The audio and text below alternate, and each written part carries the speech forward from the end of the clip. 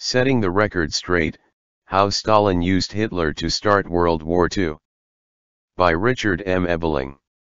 May 9, 2016.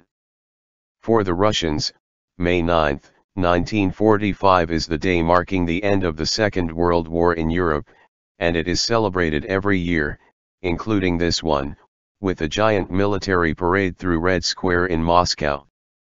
For the former Soviet and now the post-communist Russian government, it is hailed as the day that Soviet power under the leadership of Joseph Stalin defeated Nazi Germany and saved Europe from the permanent clutches of Adolf Hitler and Nazi tyranny. What is forgotten is that it was Stalin and the Soviet Union that were Hitler and Nazi Germany's ally in starting this horrific war that took the lives of well over 50 million people, and set the stage, after the defeat of Hitler, for the nearly half-century enslavement of the eastern half of Europe under communist tyranny. It is the fairy tale of Russian innocence and victimhood in starting and fighting the Second World War that is still used by the post-Soviet government of Vladimir Putin to justify a nostalgia for the good old days of Soviet power, and for the Russian president to say that the collapse of the Soviet Union was the greatest geopolitical tragedy of the 20th century. Among the lies and distortions of Soviet history that Vladimir Putin's government continues to perpetuate is a downplaying of the human cost of trying to build socialism during the nearly 75-year reign of communist rule in the Soviet Union, from 1917 to 1991. It is estimated that as many as 64 million innocent men, women, and children were killed in the Soviet Union in the name of building the socialist workers' paradise.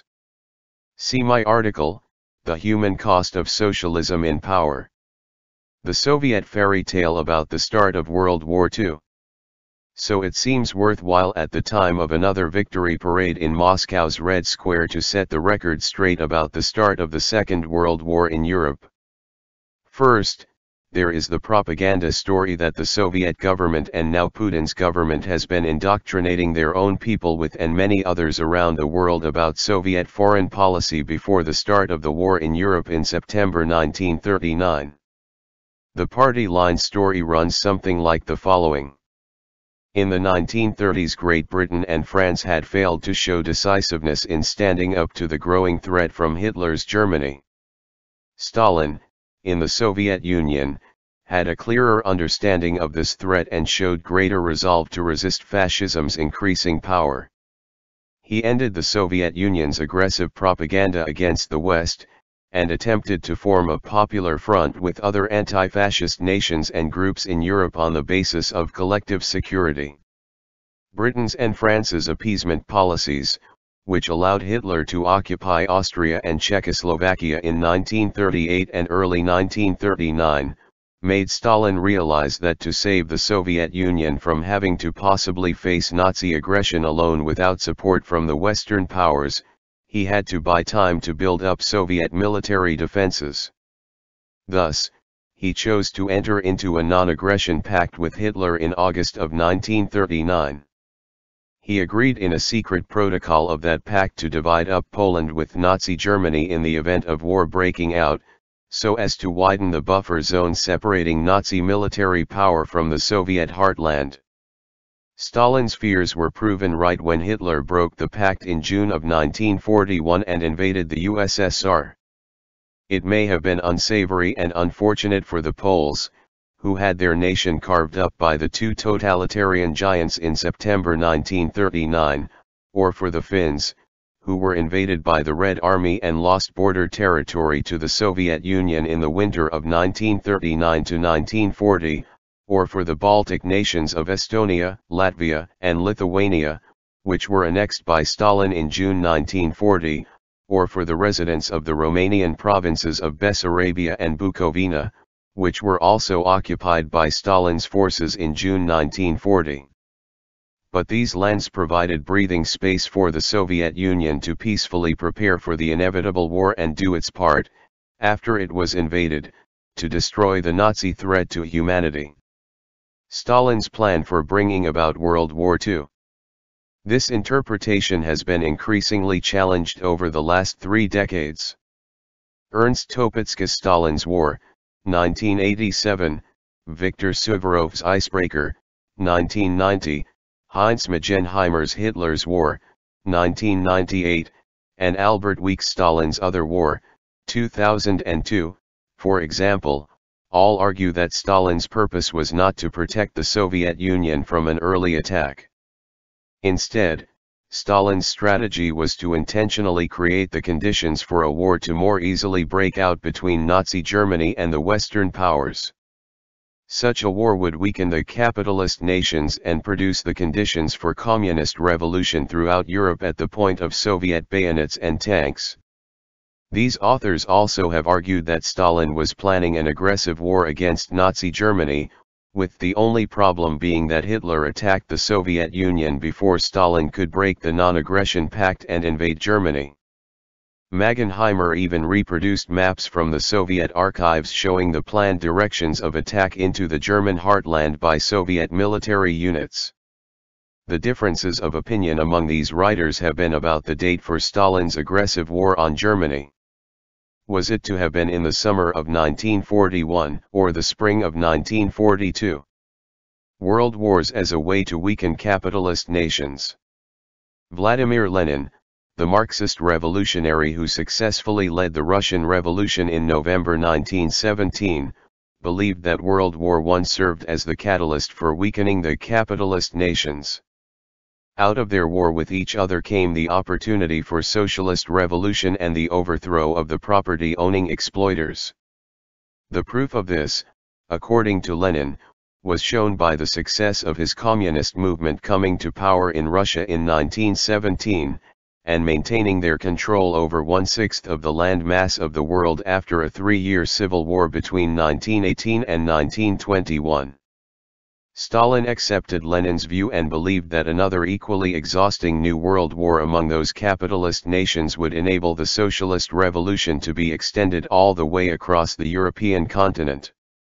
In a secret speech in Moscow before Communist Party members in January 1925, Stalin said that the Soviet Union would not be able to stay out of a future war, but when action was taken by the USSR it should be at the end of the conflict to tip the scales toward an outcome favorable for world revolution. In Stalin's own words, "But if war breaks out we shall not be able to sit with folded arms. We shall have to take action, but we shall be the last to do so. And we shall do so in order to throw the decisive weight in the scales, the weight that can turn the scales." Stalin deal with Hitler to ignite a world war. Again, according to the official interpretation of Soviet foreign policy in the middle of the 1930s, Stalin made an appeal for collective security among the European nations against Nazi Germany. But the evidence really suggests that in the typical Marxist paranoia of class conspiracy and conflict, the trick, in Stalin's mind, was to prevent all the capitalist countries from ganging up on the homeland of socialism in Soviet Russia. The former Soviet archives have produced a previously secret speech that Stalin delivered on August 19, 1939, 4 days before the Nazi-Soviet non-aggression pact was signed in Moscow on August 23. Stalin explained that peace prevented the spread of communism, war, on the other hand, provided the destruction and destabilization that was the entree to revolution. Comrades, it is in the interest of the USSR, the land of the toilers, that war breaks out between the German Reich and the capitalist Anglo-French bloc. Everything must be done so that the war lasts as long as possible in order that both sides become exhausted. Namely, for this reason we must agree to the pact proposed by Germany, and use it so that once this war is declared, it will last for a maximum amount of time. In Stalin's mind, if the Nazis were defeated, the Sovietization of Germany follows inevitably and a communist government will be established. And if the war had weakened the Western Allies enough, this will likewise ensure the Sovietization of France. If the Nazis were to win at the end of a long war, they would be exhausted and have to rule over a large area, which would preoccupy them from attacking the Soviet Union, and these peoples who fell under the protection of a victorious Germany would become our allies. we would have a large arena in which to develop the world revolution. But regardless of the eventual victor, the communist parties in all these countries needed to keep up their propaganda and subversion, so the groundwork would have been prepared for that revolution when the time came. Stalin frees Hitler to fight Britain and France. Thus, in Stalin's mind, Hitler's drive for a Europe dominated by Nazi Germany was in fact a tool for him to use for advancing the global cause of communism. By freeing Hitler of the fear of a two-front war, Nazi Germany would invade Poland, the British and French might then declare war on Germany, and a prolonged war in Central and Western Europe would drain the capitalist nations, while leaving the Soviet Union neutral in the world conflict. This would enable Stalin to continue to build up Soviet military power, enter the war at a time of his own choosing, and bring communism to Europe through use of the Red Army. This is why, after Hitler ordered the German invasion of Poland on September 1, 1939, a little more than 2 weeks later, on September 17, 1939, Stalin ordered the Soviet occupation of the eastern half of Poland, bringing about the end of Poland on the map of Europe before September of that year had come to a close. Hitler could now turn his military fury onto the Western Allies, Great Britain and France, and bring about that war-caused exhaustion of the capitalist enemies that would set the stage at some point for a Soviet victory over the European continent. But the swift defeat and German occupation of France in June 1940 changed the configuration of forces and the likely length of the war. Hitler attempted to draw Stalin actively into the Axis alliance against the British Empire in November 1940, when that failed because Stalin's price for participation seemed too high. Hitler ordered the plans to be set in motion for the invasion of the Soviet Union in the spring of 1941. Stalin's plan for an aggressive war against Germany.